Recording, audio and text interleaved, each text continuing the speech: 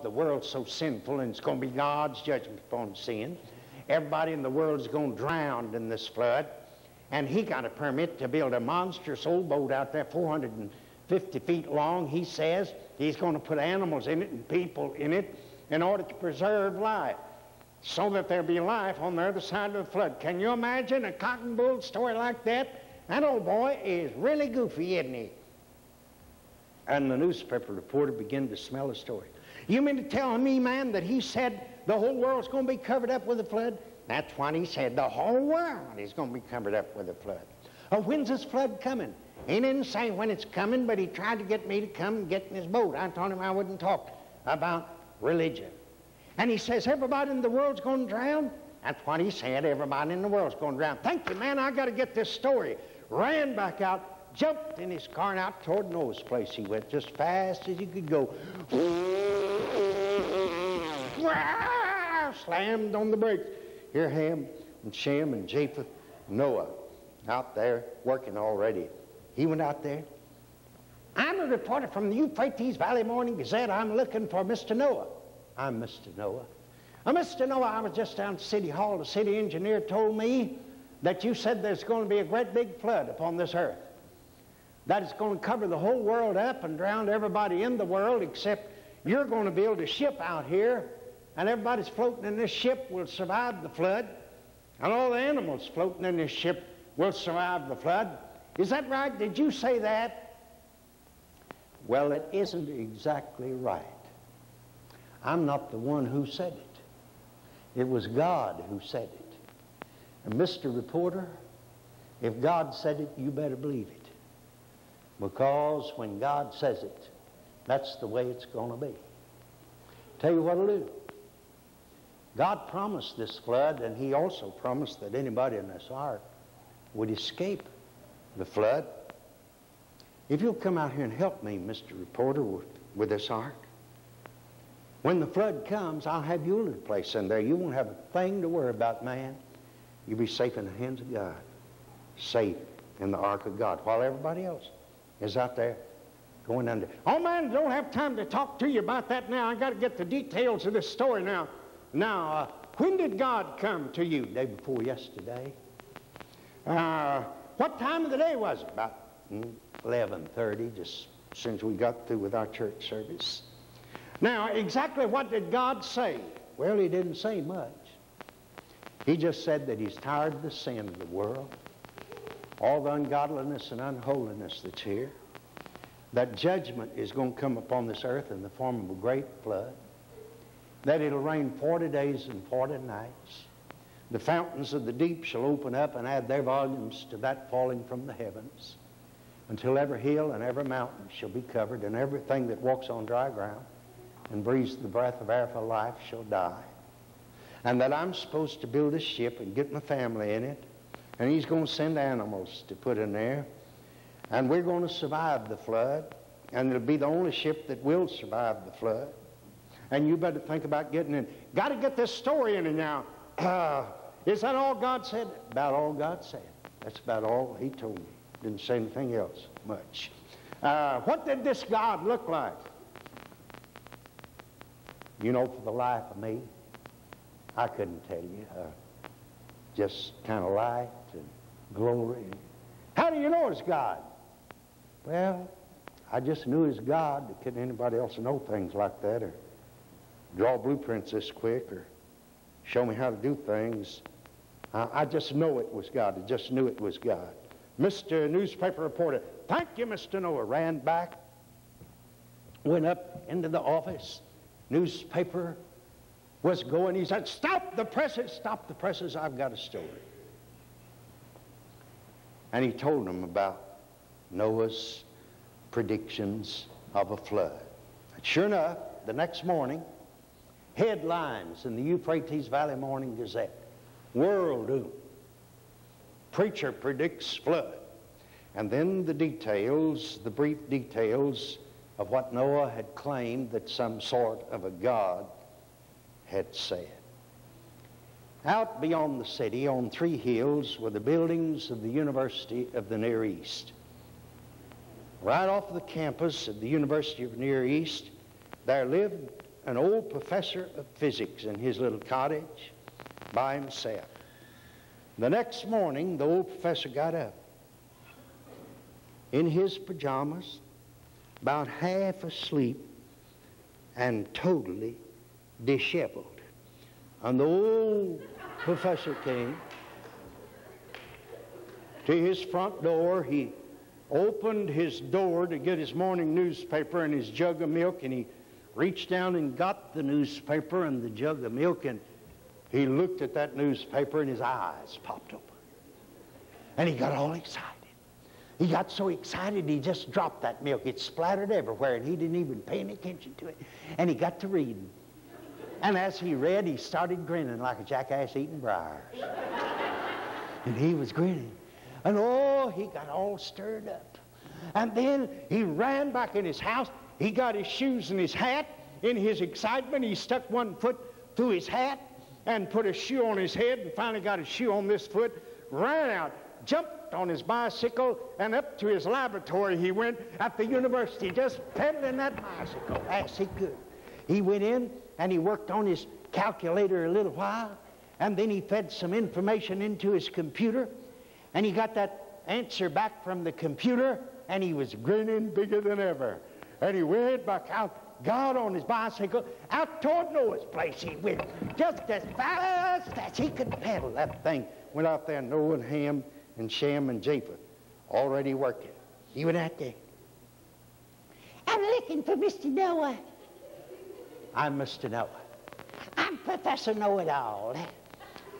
I am a professor of physics up at the University of the Near East.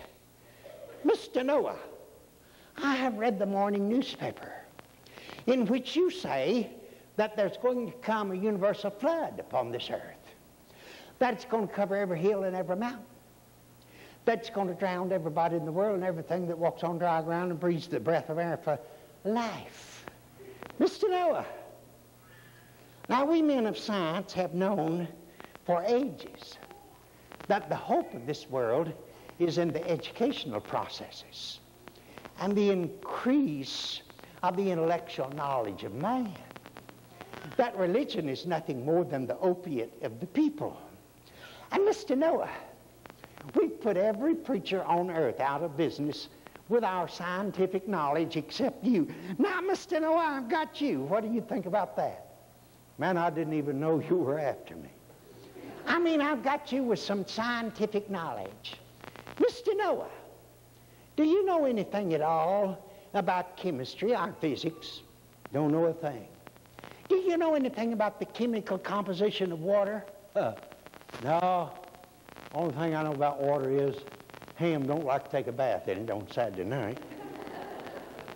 And when you're really thirsty, best thing in the world to quench your thirst is a cold glass of pure water. I know another thing about some water. There's going to be a lot of it around here one of these days, and you better get ready for it, Mr. Professor, because when God says anything, you better believe God knows what he's talking about, and God says there's going to be a flood, and that everybody's going to drown in it. You're going to drown in it too, except, tell you what to do, Mr. Professor. If you will come out here and help me with this ark, I'll fix you a little place in it. And when the flood comes, you won't have a thing to worry about, man. You'll be safe in the hands of God, safe in the ark of God, while everybody else is out there drowned. Wouldn't you consider? I didn't come out here to get on your ship, Mr. Noah. I came out here to torpedo your ship. Now let me give you a little basic lesson, a simple lesson in chemistry. Mr. Noah, the chemical formula for water is H2O.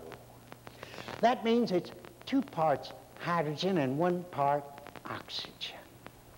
Now, Mr. Noah, I've run it through my computer.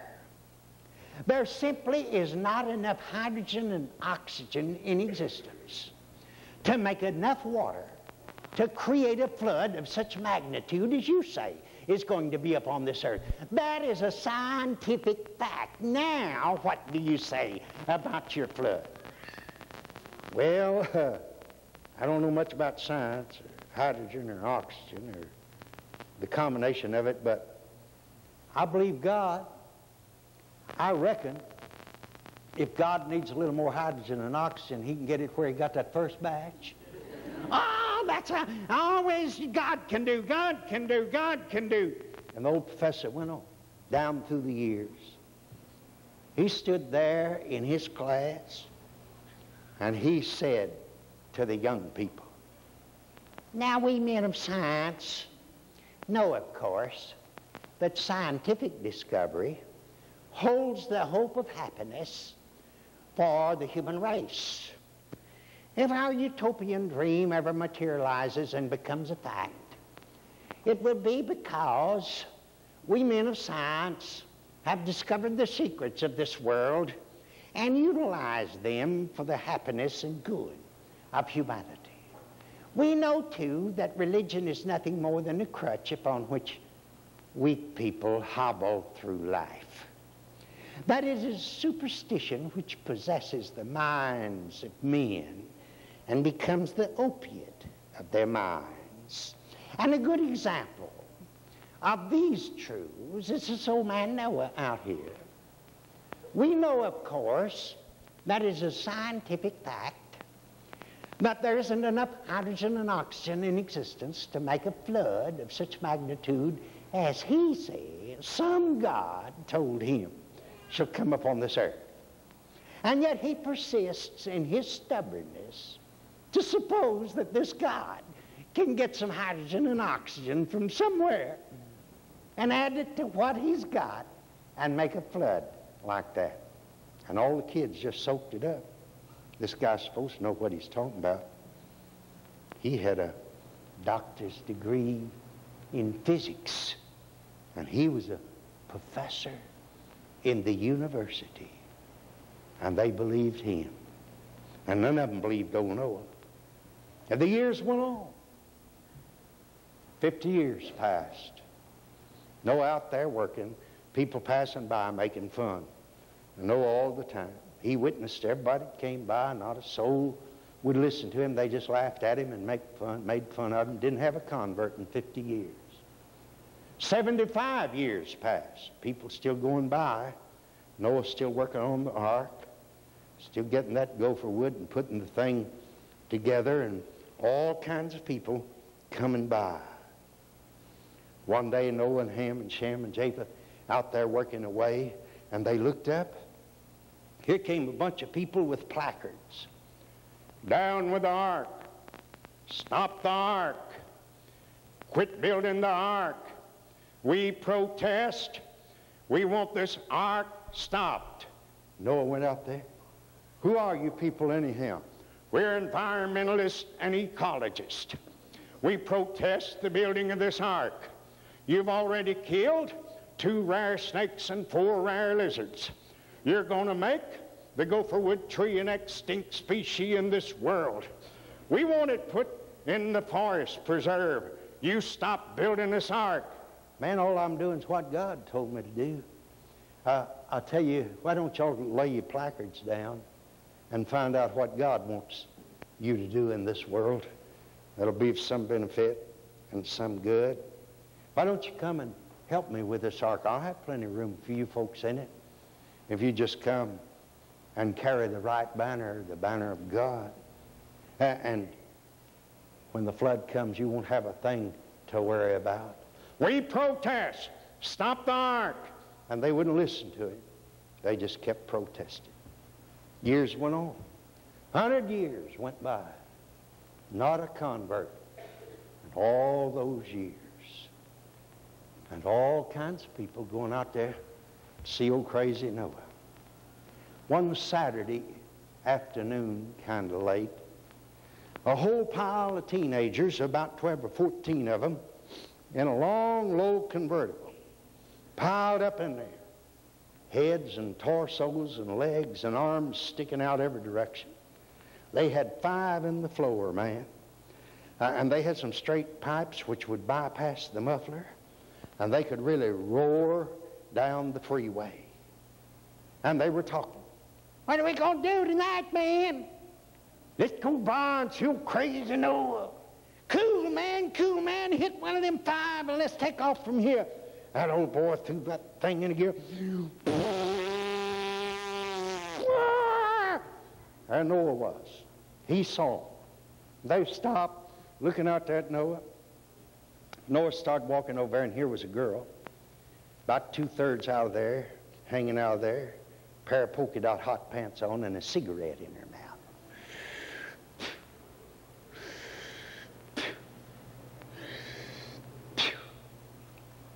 You know, many a man thought he was getting a little deer. He got her home, and her breath smelled like a camel.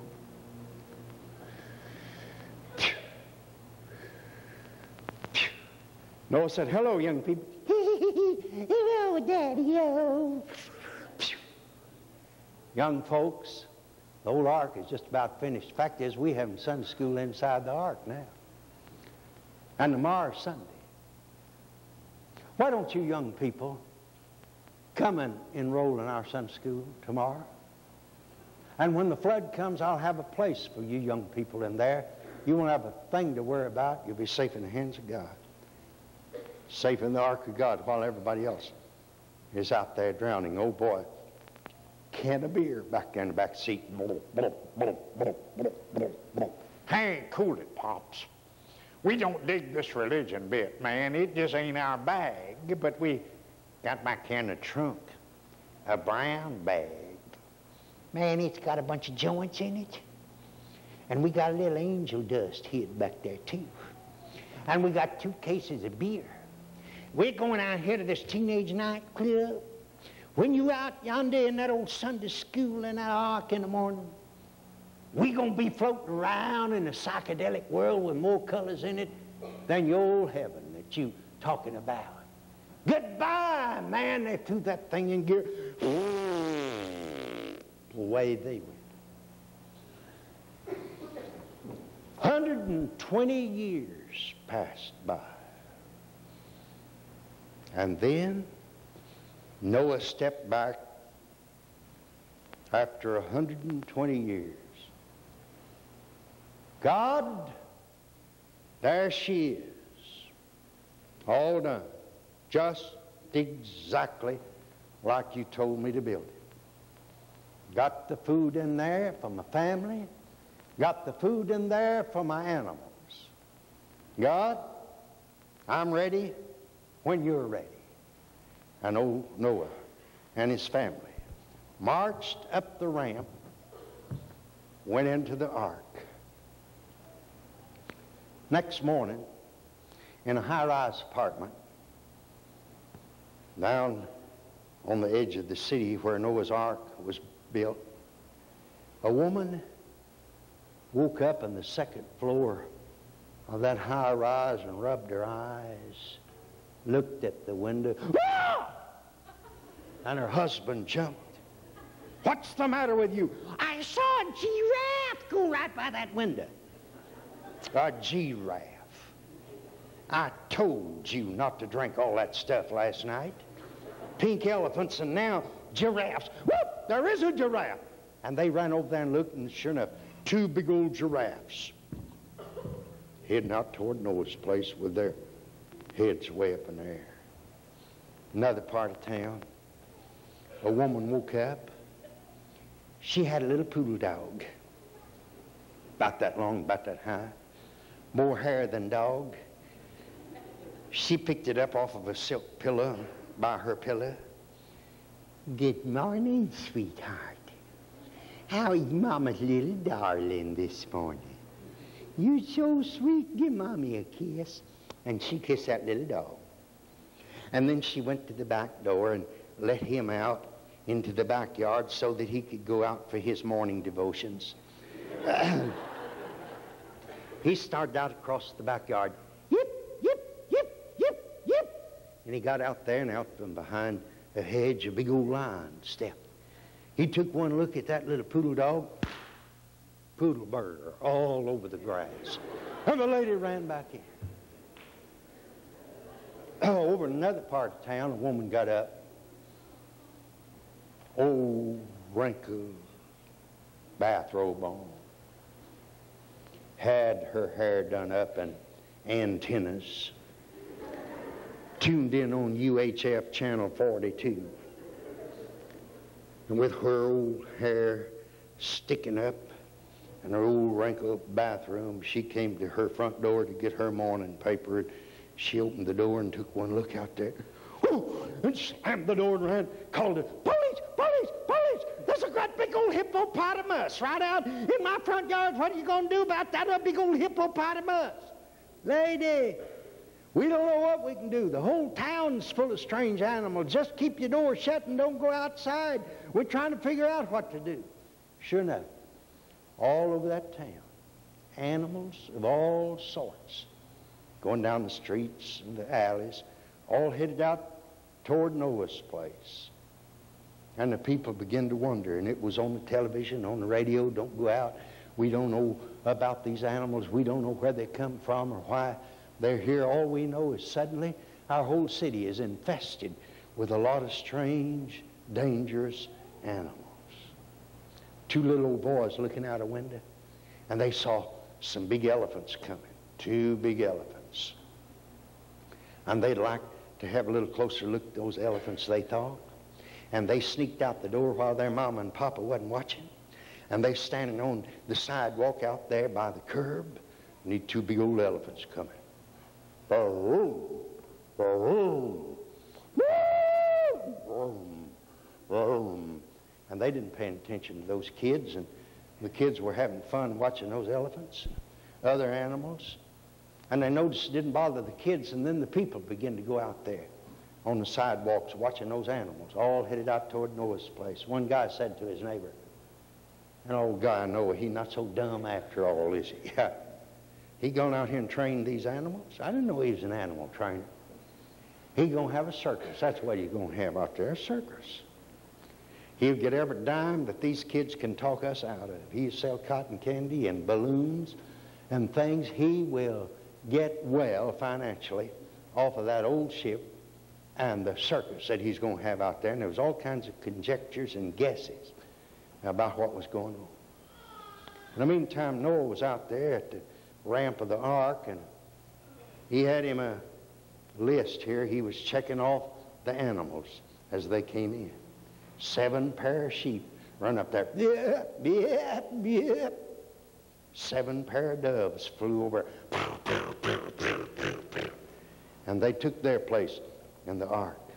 And the old elephants coming up in there.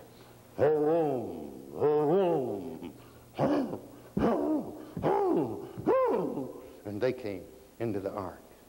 And here came into the ark the big old giraffes. They had their head up, they came, and they ducked away down. They went into the ark, and the people began to gather out there. It was 1,000 people, and then 5,000 people, and then 10,000 people, and then acres and acres of people watching those animals come in. And Noah up there checking those animals off as they were coming in to the ramp. 2 pigs. And he kept checking these animals off, checking them off, and that split got closer and closer and closer and closer. And then he saw what it was as the people in the front moved out of the way.